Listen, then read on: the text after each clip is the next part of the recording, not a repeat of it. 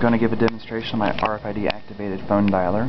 It's just an RFID antenna, an Arduino board, and then the ioBridge. The Arduino receives the RFID information, sends it to the ioBridge, which then sends it over the internet.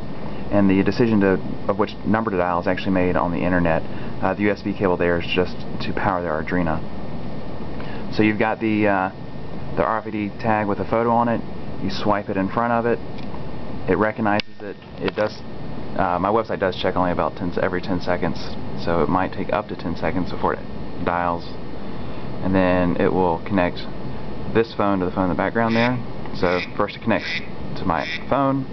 I answer, and then it connects to the phone that I was trying to dial.